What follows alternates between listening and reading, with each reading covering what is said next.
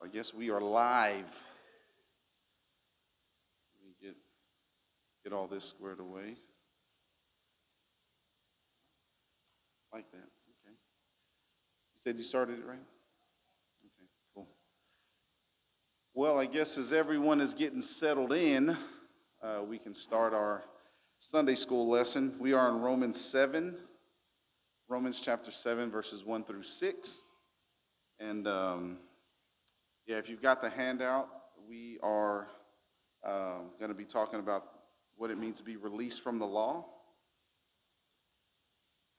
And what else we see here in this passage. It was very beneficial for me, and even this morning as I was coming to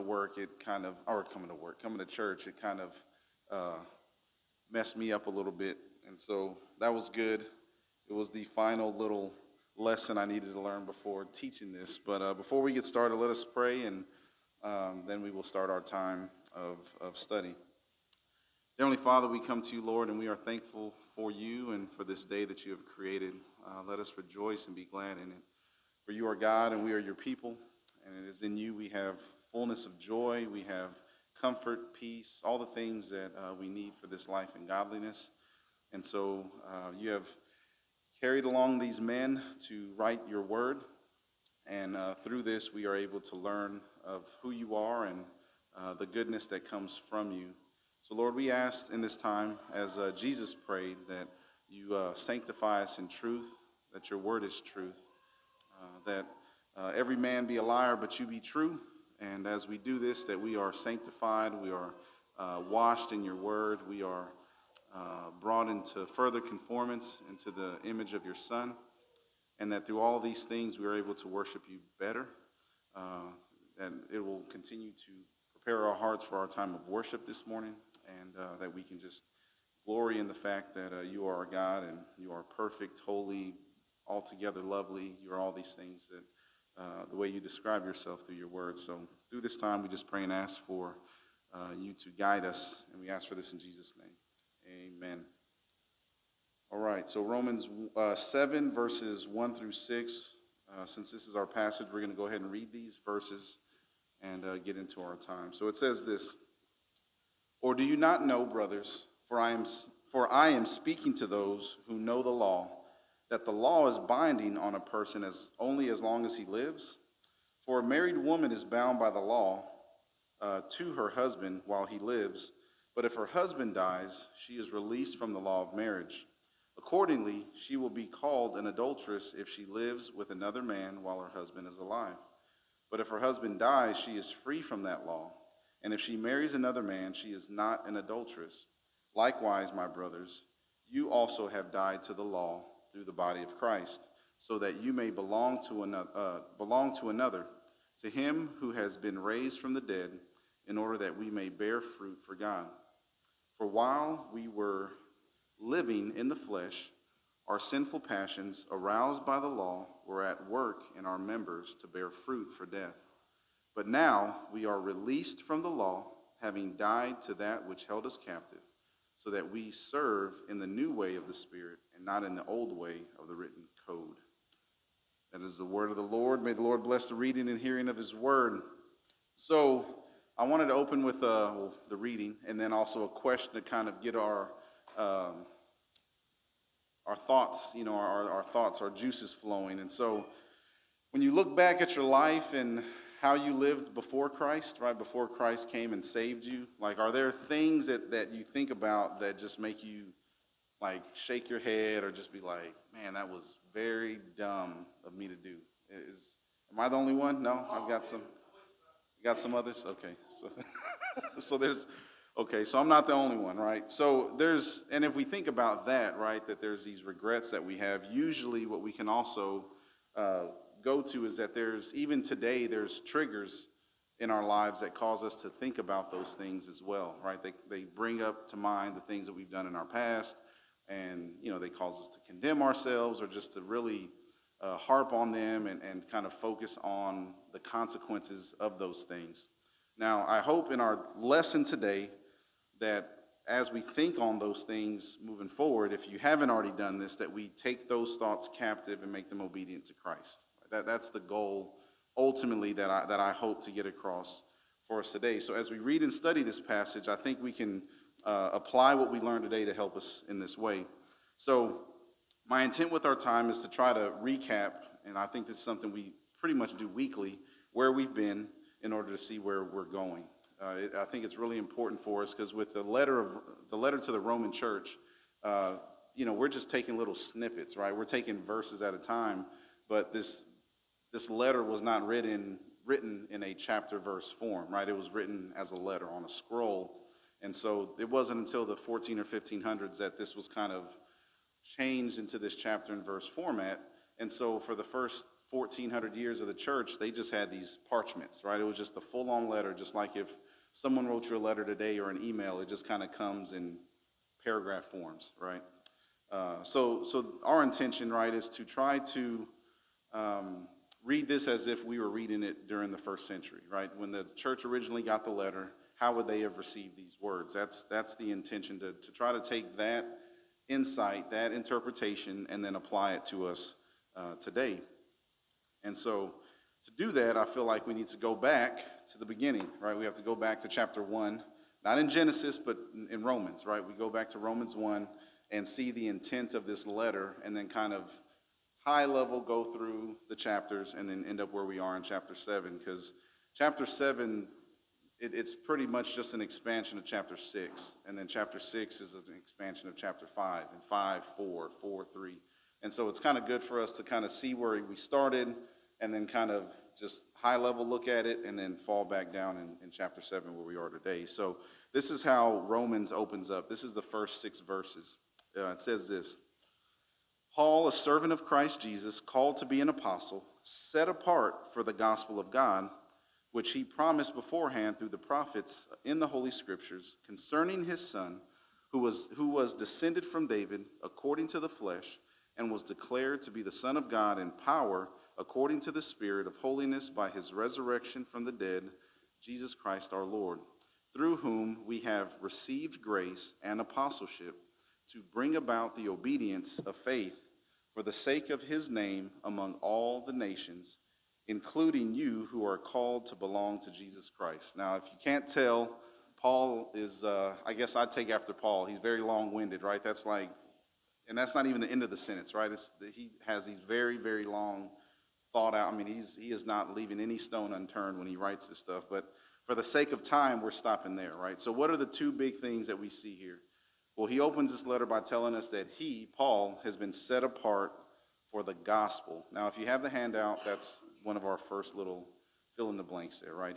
Paul is telling us that he has been set apart for the gospel of God.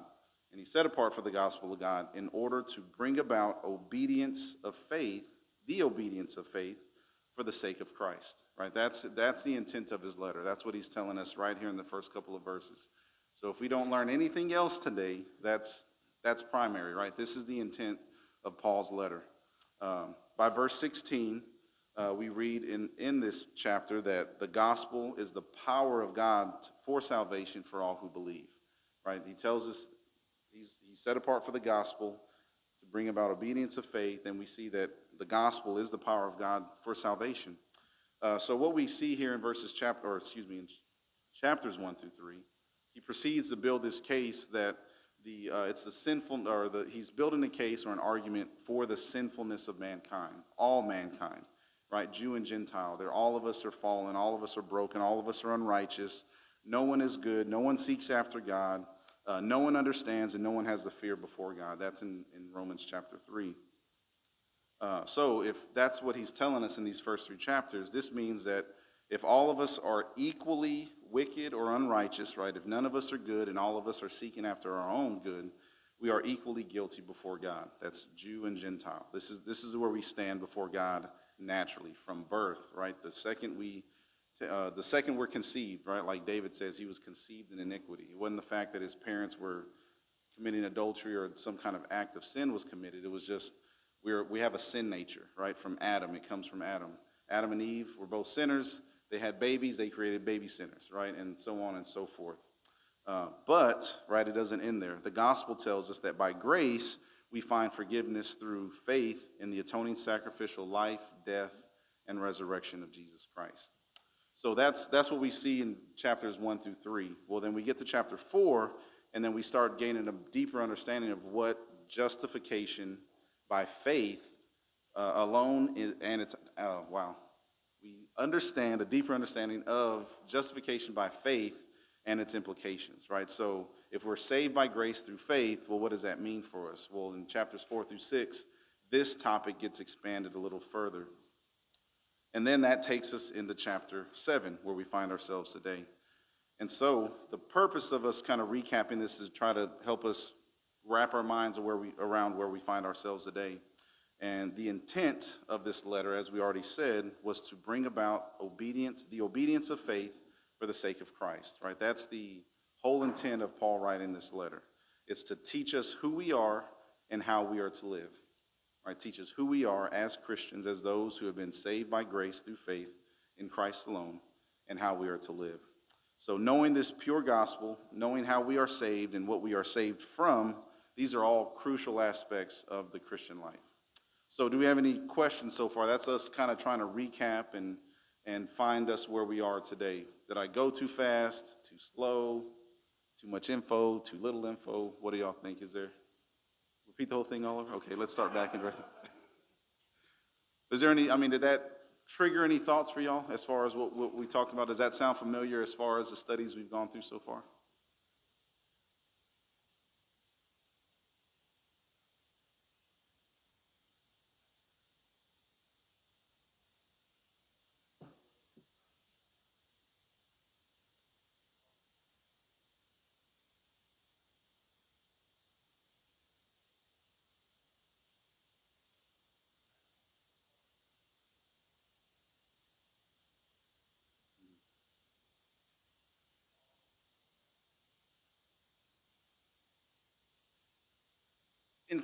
Yeah, yeah,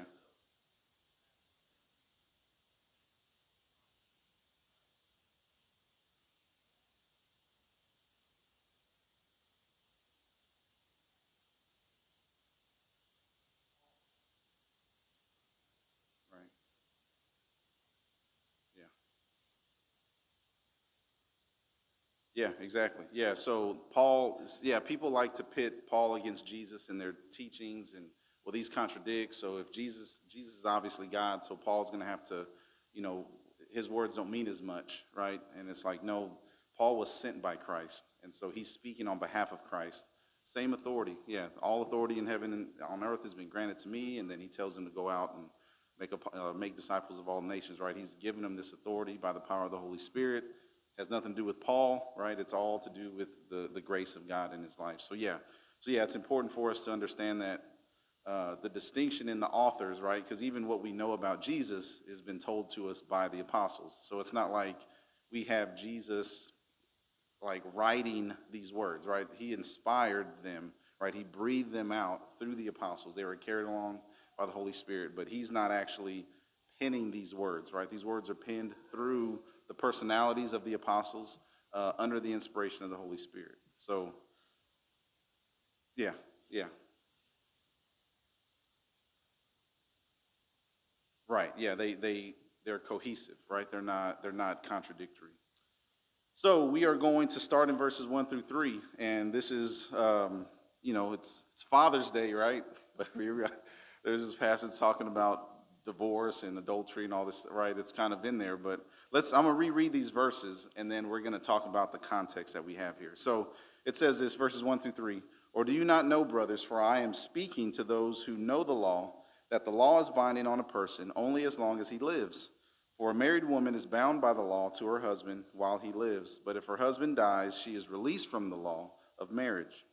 Accordingly, she will be called an adulteress if she lives with another man while her husband is alive. But if her husband dies, she is free from that law. And if she marries another man, she is not an adulteress. So, right, we've already talked, we've carried where we are from chapters 1 to 6. Really, really high level, right, kind of coming down.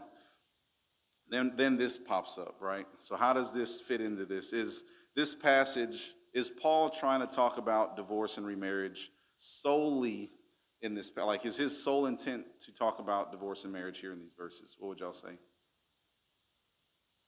No? Any yeses? You can disagree. We'll talk about it. It's about the law? Okay. Yeah, so, yeah, that's good. Like, is the focal point of these verses, like, should we gain our theology of marriage and divorce and remarriage and all that from these verses? Well, there's something in here for us to learn, but is that the intent of what Paul's getting across, right? No.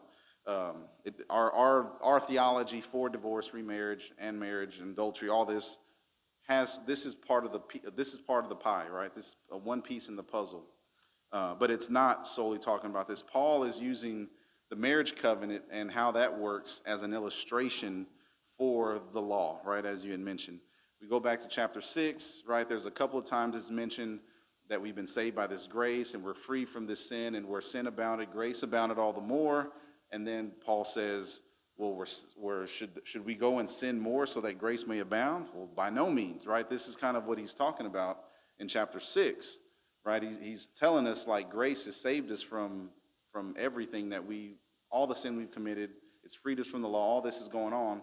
And so the natural thought for us as mankind is, well, then I guess if the law doesn't apply, I can do whatever I want. So that's what he's addressing, and then he's given us an illustration of why this is not the case. And so, yeah, based on what we see in Paul's argument that he's already put forth, he's making these implications of, or what we see another implication of being. Hold on, I wrote that wrong. Of our death to sin, we see implications of our justification, being our death to sin and our freedom in Christ. That's what we're seeing here, right? Another illustration of that.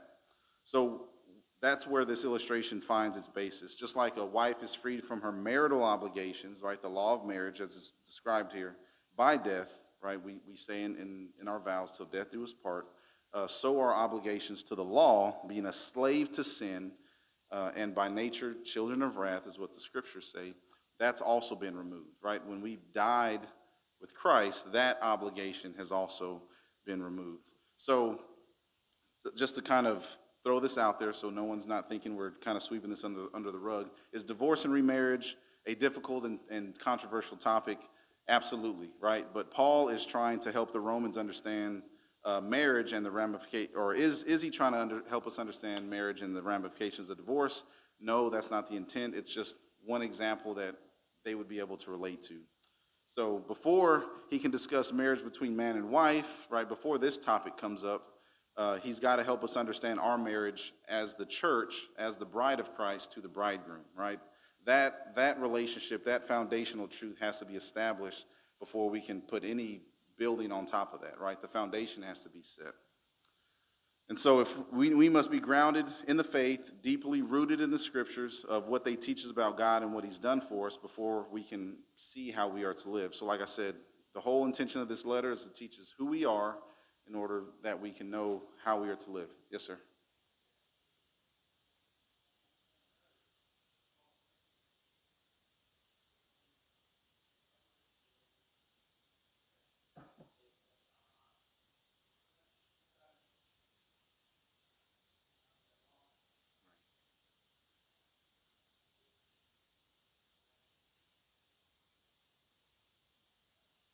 Yeah. Yeah, absolutely. Yeah, and the thing is that we have to realize, like, sometimes we think, like, I need to do these things to have a better relationship with the Lord, right? Like that's I need to do these things I need to read my Bible, I need to pray, I need to stop cussing, I need to stop watching whatever, and blah, I need to do all these things in order to have a better relationship with the Lord. And it's like, no, obedience flows directly out of a deeper understanding of who God is. Like, we must know him in order to know how we must follow him. And so Philippians 1:9-11 is a good example of this. Paul's prayer isn't like, not that he doesn't say flee from sexual immorality or flee from sin or none of those things.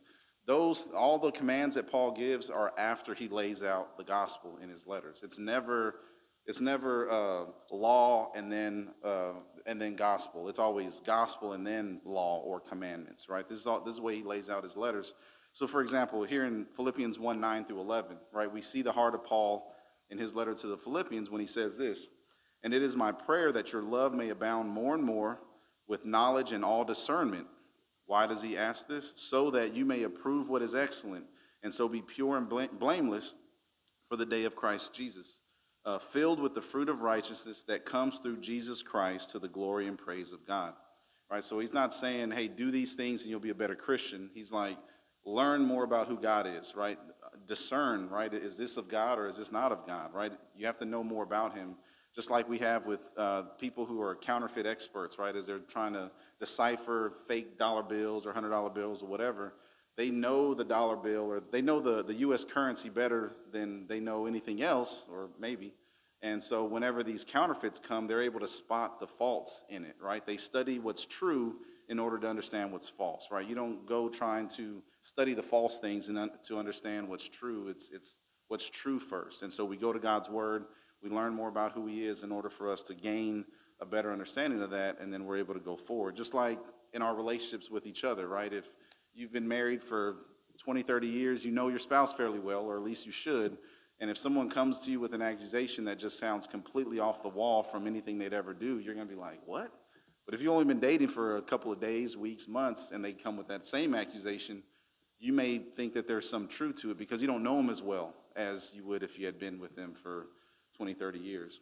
And so that's where we need to find ourselves, is knowing God better. Like, we must allow him to sanctify us with his truth. His word is truth. And so that's where we are, right, with those verses. So do we have any thoughts or questions so far? Any other?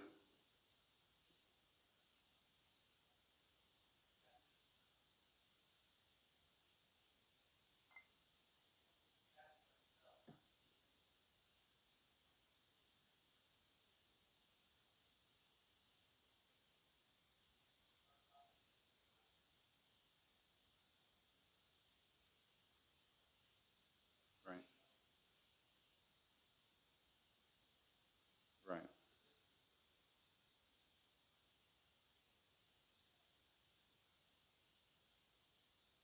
yeah, yeah,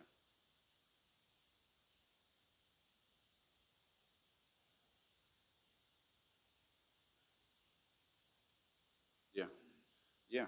Oh, yeah, it's just like when you see quotes in clickbait articles, this person said this. You're like, what? Why would they say that? And then it's like, oh, well, of course I would have said that, you know? You're taking something out of context and making it your own. And so, yeah, it's really important to understand context. Context is key. Or if, I guess, Dave Ramsey would probably say context is king. Like, he talks about cash is king. All right, so let's look at verses 4 through 6. So after he's kind of laid out this illustration of what he was talking about in chapter 6, this is where we get like he's driving home the point. So it says this, likewise, brothers, right? This is referring to the illustration he just laid out, which was an expansion of what was seen in chapter 6. Likewise, brothers, you also have died to the law through the body of Christ, so that you may belong to another, to him who has been raised from the dead, in order that we may bear fruit for God. For while we were living in the flesh, our sinful passions, aroused by the law, were at work in our members to bear fruit for death. But now we are released from the law, having died to that which held us captive, so that we serve in a new way of the Spirit and not in the old ways of the written code. So what do y'all think it means when he says you also have died to the law through the body of Christ? What do y'all think that means?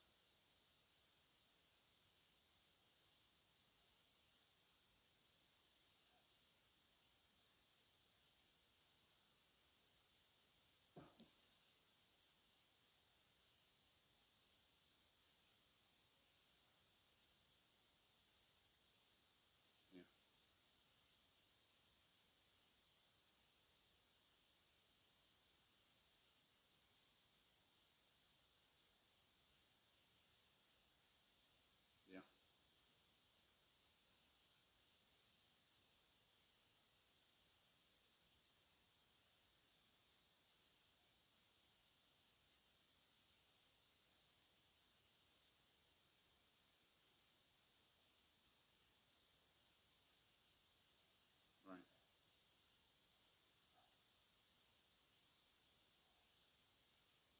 Yeah, so yeah, he's that obligation has been removed legally, right? It has a legal ramification, a righteous separation. It's not like a sinful separation, right? It's not, like think about someone who commits a crime. This is the way I heard it described this week.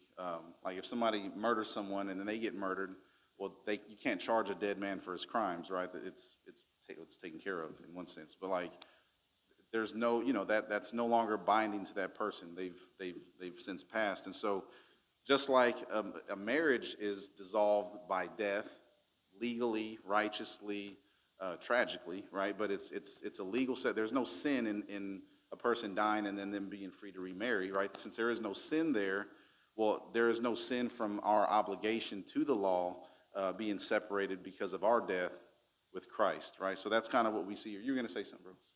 Sorry.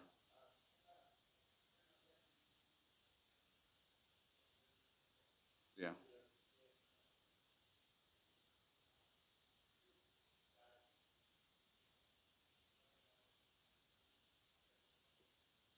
Yeah. Yeah.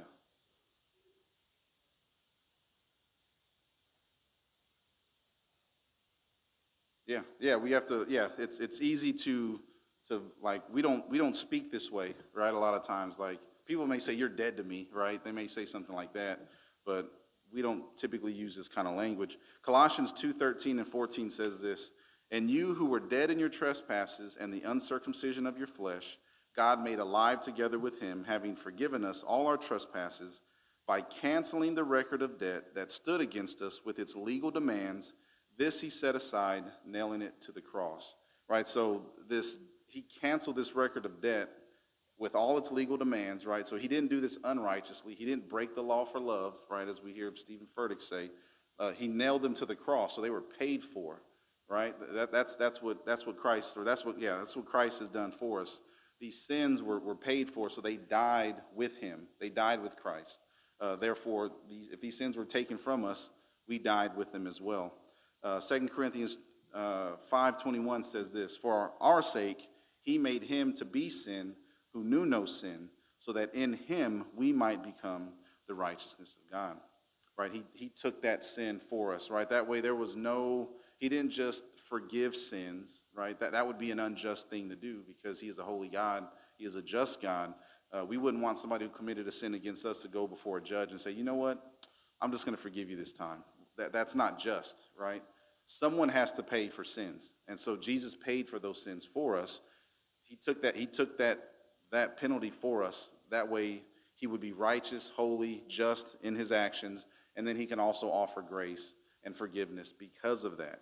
Right? So we have to understand, I think a lot of times, we don't want to think in legal terms and in these like formal processes because our relationship with God is like loving and it's in our heart and it's in our mind, and he just makes us feel this certain way. But it's like God is very precise in everything that he's done, right? When Jesus came to live his life, he fulfilled the law. Like everything that the law demanded, he did. So he didn't just live a life just kind of walking by and loving people.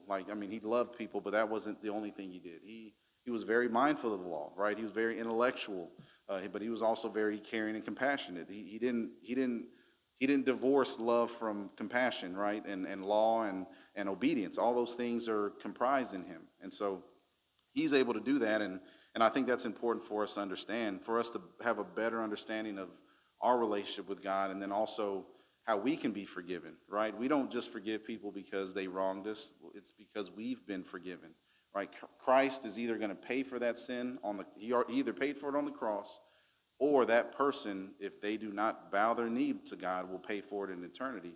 So it's going to be one or the other. We've got no right to hold that against anyone, right? It's either in Christ or it's in Adam, right? It's going to be one or the other. We are not the judge, right? The ultimate judge. So what this tells us, right, we've already kind of said this. This has been said a couple of times. We are no longer under any obligation to the law. Not that following commands and obedience are not required anymore. That's the blank that we have on our handout.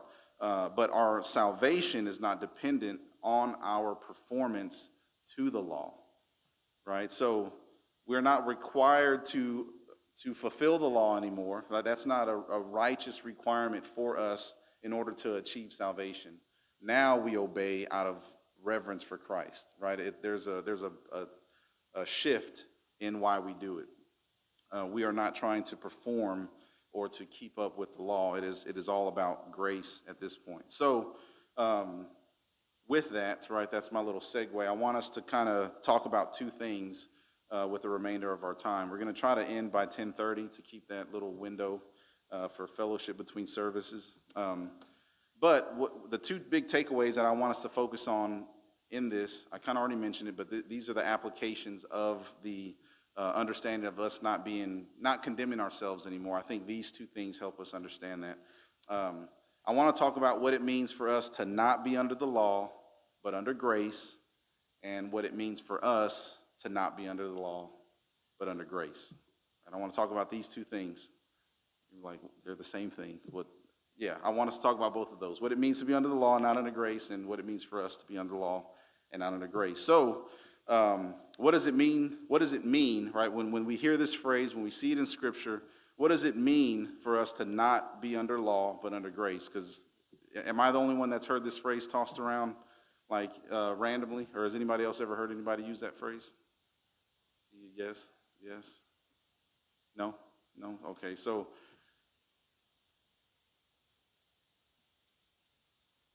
yeah, so what people do is if you're like, hey, you can't, you're gossiping about this brother in Christ, like you shouldn't be doing that. I'm not under law, I'm under grace, like God will forgive me, right? That's kind of like a cushion that people put underneath themselves in order to not feel so bad about their sin, right? Because you'll hear in churches, we don't need to talk about sin. People already know they're sinners, right? We just need to show them like these mistakes that they've made, God can forgive them, right? There's this real softball approach and kitty glove approach that's put on at times to try to get people to not offend people, right? But the gospel is offensive. We can't get around it. We don't have to make it offensive. It's already offensive. So we need to just be speaking truth in love, right? That's what we need to do. But this is a phrase that gets tossed around, right? Now, I'm not under law, but I'm under grace. And Paul said it, and I can't remember where. I should have looked it up. It's in Romans where he says it, but we have to understand the context, right? We can't just take this phrase out and make it a cliche and live by that motto. So what does it mean for us to be not under law but under grace? Well, I think we've already kind of talked about it, but we are no longer under the Mosaic covenant, right? That we're not under the covenant of works, right? We're not under that covenant. That doesn't apply to us anymore. We don't have ceremonial cleansing rites. We don't have food restrictions, clothing restrictions, right? We can wear mixed fabrics. We don't have to perform temple sacrifices. We don't have to give a tithe to the temple and these different grain offerings and different things like that. There's no ceremonial uncleanliness. These aren't things that we have to do. We don't have to check boxes in order to show that we are the holy nation of God, right? There's not this physical appearance that we have to maintain in order to be set apart as this holy nation for God. Now, we say that and it's like, okay, well, that's old covenant ways, quote unquote, but what I'm not saying is that there was a different way to be saved back then, right? There was just different laws in place, right? It has always been salvation by grace alone, through faith alone. That's always the way Paul told us this in chapter 4, right? Abraham believed God and it was credited to him as righteousness, right? So that's where we get, Paul's making this argument that it's not based on the law that we are saved. It's always been this way, right? We see this in Hebrews, right? In the faith chapter, by faith, this person did this person did that, right? It's all about faith, our faith in Christ and what he has done for us. So salvation has always been the same way, but there were obligations under the Mosaic law that God required of his people in order for them to receive physical blessings in the promised land, right? They were told they had to obey all these things in order to be prosperous, right? This was how God set up his covenant for the nation of Israel, right? We can't get around that. That's just the way he operated for that covenant. That was purely his right, his prerogative to do so. But we are no longer under that covenant, right? We are in the new covenant, right? The covenant of grace. That's where we are. So that is the meaning of not being under law but being under grace, right? That's the first side of it.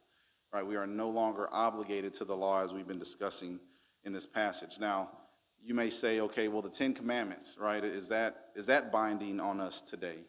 And we would say yes, right? The law of God was written on our hearts. We just read this, well, last time I taught, we referenced it, and it's in Romans 2:15 is where it says it. But yeah, the law is written on our hearts, so that's the parameters in which we live, right? That tells us these things are, this is how we love God, right? The first tablet, which is the first four commandments, and then the last six is the second tablet or table of the law. That's how we love people, right? We love God and love people by following his commands.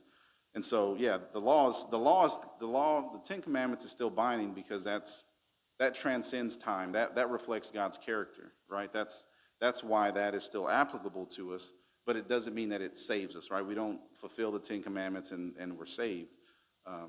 So that's that, right? Let me see.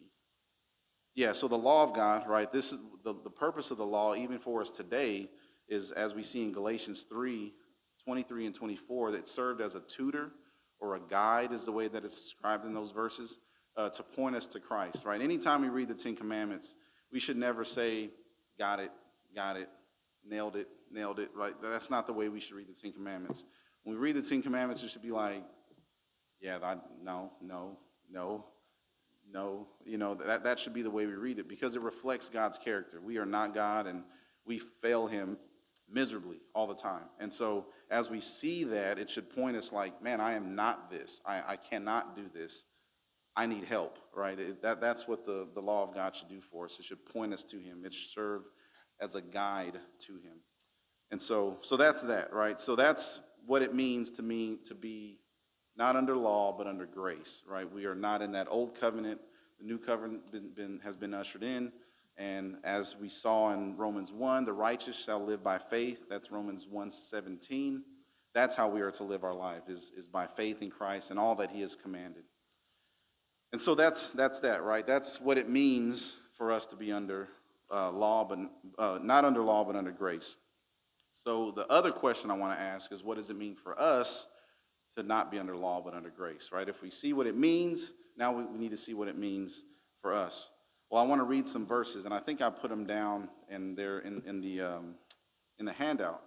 But these verses is what we'll see in our next chapter, is what it means for us to not be under law, but under grace.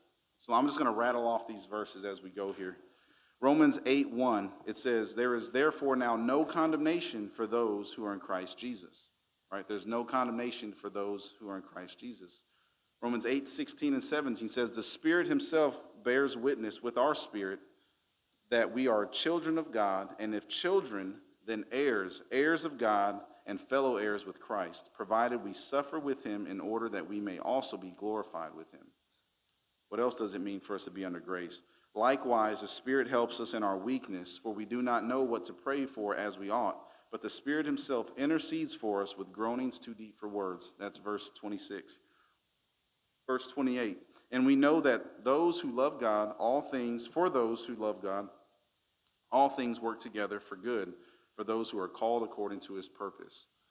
Verse 31, the second half of that verse, it says, if God is for us, who can be against us? Right? That's the grace that we're under, these verses that we're reading. Verse 33, who shall bring a charge against God's elect? It is God who justifies. Right? This is another thing that shows us that we're under grace. And then the chapter ends with these verses. No, in all things, we are more than conquerors through him who loved us. For I am sure that neither death nor life, nor angels nor rulers, nor things present, nor things to come, nor powers, nor height, nor depth, nor anything else in all creation will be able to separate us from the love of God in Christ Jesus our Lord. Right? That's what it means for us to be under grace. All these things that we see here.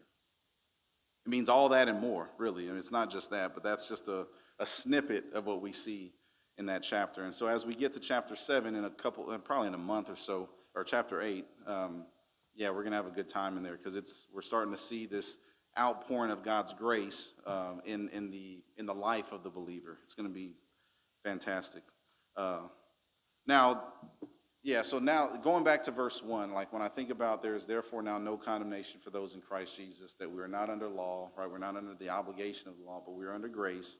Um, as I thought more on that, and through this week, this is the thing that I've been learning, right? This is the thing that I hope to kind of impart. Is that the word? Yeah, impart to you guys through this time. Like, there's been some, I've been meditating on it, chewing on it, and thinking about what that verse means, that there is therefore now no condemnation for those who are in Christ Jesus, right? That we have been released from the law, right? We are married to Christ, like all these things. Like, what is something in my life where I don't recognize God's grace for what it is, and that, like, the law that bound me, that was weak to save me, that I'm still clinging to? Like, what is it in my life where I'm still kind of doing that? And I think what ends up happening a lot of times, like as I'm going through this reformation, right? My theology is going through a reformation. There's a lot of things that I used to believe, that I was taught, that I'm like wanting to run away from it so badly, like I'm overcorrecting to the other side, right? I was like hitting the warning tracks, going into this ditch, and so then I turn, I overcorrect, and end up in this other side. And so there's things that were taught poorly, that still had semblances of truth in them, that I just did away with them completely because I didn't want anything to do with that former way of life. And so that's kind of where I'm finding myself right now. It's like this little fine tuning of theology, right? So something that comes up for me is, and I think I've said it, I've heard multiple people here say it, where we have this thought where we're like, I deserve nothing good because it's only God that is good.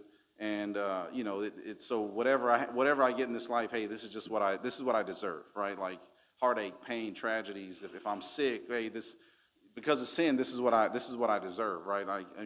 I got no one to blame but myself for what I'm going through, and I have this like that kind of thought going through my head. Is that something that anyone else? I mean, it's okay. So is there anyone else that kind of does that to themselves, or or are we alone? Yeah. Yeah. Right, we kind of think, okay, well, yeah, we're sinners. We live in a sinful world. It's cursed, so curses are going to come and go, and it's just kind of like, hey, this is where we are. This is what we deserve. If Adam hadn't sinned, we hadn't sinned in Adam, as Romans 5 tells us, then, things would have been a lot better, because this is where we are. This is our lot in life, right? And there's this complacency with where we are. So is that, I've seen a couple of yeses. Yes? Always can, yeah. Anybody else before we? I just want to see if I'm, if my assessment of us is true, because I've heard stuff like this, right? So, okay, so where am I going, right? We're running low on time. So the challenge that I've given myself, and I want to read this so I don't say it incorrectly. I don't go off too far, but right, I would say something like, well, by nature I'm a child of wrath, born in Adam, and I'm headed for hell, right? That's where I'm going, right? That's just where we are at birth, right? We're sinful people, and this is where we're going. And because we're under the law, right? We're obligated to the law, right? As we talked about, death separated us from that because Christ sacrificed for us. But the consequences of sin, all that stuff is tied to this life. But now I am no longer my own. I was bought with a price. Christ is my head. He has imputed or counted me as righteous. He has declared me righteous by grace through faith. Therefore, there is no condemnation for those who are in Christ Jesus, right? Not only that, God will make all things work together for our good. All things for good, right? This is what he's done. Like, I have this natural perspective, where I'm headed for hell. God saved me from that, and now there's no condemnation. He's going to work all things for good. Who can bring a charge against God's elect? All these things that we said, it's great and it's wonderful. But what does that mean? How does that play out in daily life? Well, what I shouldn't do, I shouldn't look at my problems, my heartache, my pain, the tragedies, the things that I go through, even the foolish stuff that I do now that has natural consequences, right? If I smack one of my kids or whatever, and then they hate me for a period of time, or adultery, whatever the heinous sin is, commit murder, whatever it is, right? I can't look at those things and say, okay, well, this is God punishing me for the sins I've committed. Right? I can't do that. I can't say God is punishing me in this time for these sins I've committed. Now you're saying, well, hold on, like he disciplines those he loves. Like, yeah, absolutely. But, right, is it punishment? Punishment extracts, it extracts from you, right? When you're trying to take something from someone that they've done, right? They've taken something from you, you're extracting that justice from them. But if Christ paid for this on the cross, the debt is paid, right? Sins past, present, and future. All sins have been paid for. And so how then should I view these things that I do? Even when I do foolish things, like when I sin today, the sins I committed today, how should I view them, right? In light of what Christ has done for me. How do I take these thoughts captive and make them obedient to Christ, as I mentioned at the beginning of the study? Okay, well, my foolishness now, punishment has been paid for, right? There's going to be consequences, there's going to be things that happen, but how should I view these things? God is using these things to bring about his glory and my good. Right? That's how I need to look at them. It's no longer like, oh, well, I murdered this person, now I got to go to jail. That's the punishment I've received. No, God is using this for your good. The sin, the consequences or the punishment was paid for on the cross. Right? And that's the hard part for us, because we don't want to go back to this antinomian, like there's this licentiousness, I've got the right to sin. And it's like, no, it's changing the perspective and the way we look at it. Why? I mean, not why. Changing the way we look at it, right? It's not about what's done is done and what's going to happen is going to happen. But what is the purpose of that? Is God punishing me in order for me to turn back and grovel to him and do this and that? No, he tells us in 1 John that if we confess our sins before him, he's faithful and just to cleanse us of all unrighteousness, right? It's already been paid for. So it's like I said, to overcorrect, this is where I ended up, where I was just like, no, yeah, I deserve this, right? Yeah, I'm a sinner. I've done these things, and this is where I am. This is what I deserve. But then it's like, no, how do I view that rightly? Because the punishment has already been paid. I can't punish myself any more than Jesus already did on the cross. Like, there's nothing I can do in this life that was worse than that. I can never punish myself enough to atone for my own sins. They've already been paid for. And so we can end up like Martin Luther, and just like flagellate ourselves and, make ourselves sick to our stomachs and starve ourselves and, do all these things in order to try to make ourselves feel better about the sins we've committed, or we can trust in Christ and what he's done for us in order for us to live a life that pleases him. Does that make sense? Am I the only one that's kind of thinking that way? That's the thing that's been like really on my heart, because even on my way up here, I was telling some people, like, I hit every light. There was a train, so I had to turn around to avoid it, and it was like every light I hit, like every light, it was just enough to like slow me down and then go and slow down and then go, and I'm like, are you kidding me?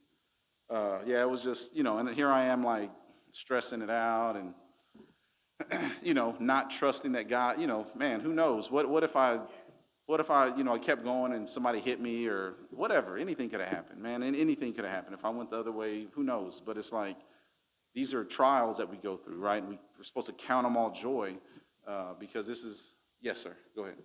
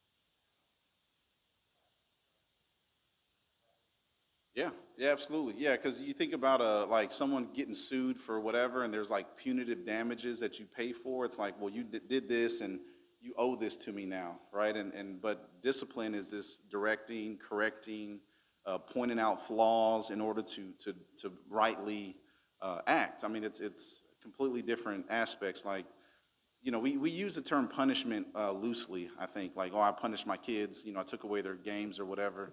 And it's like, well, if I'm taking it away in order to extract something out of them, then I'm condemning them essentially. But if I'm taking it away in order for them to see their errors, like, hey, look, this game is like consuming you. Let's pull it away for a while and focus on other things so you can see that better.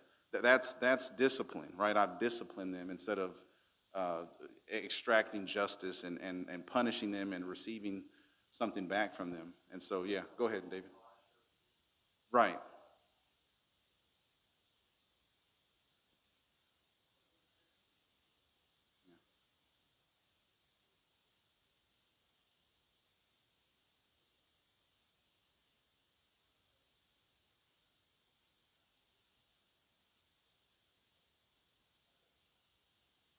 right,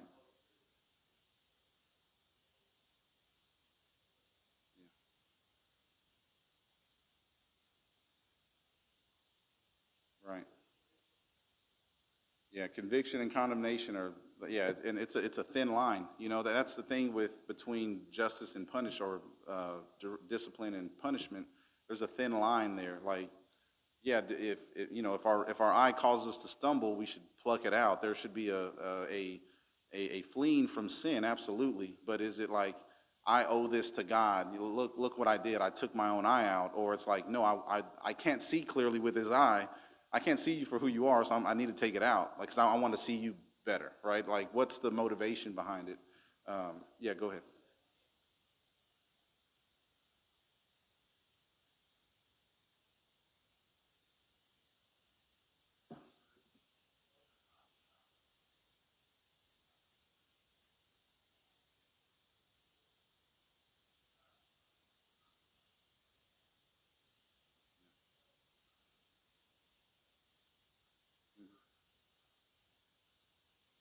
Right, right,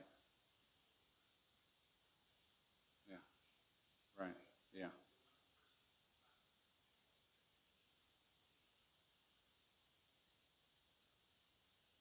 right,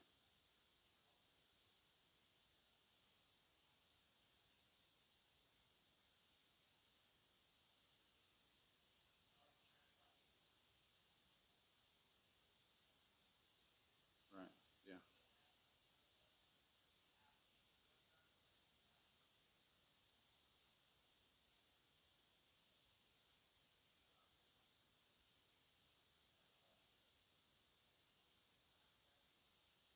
yeah.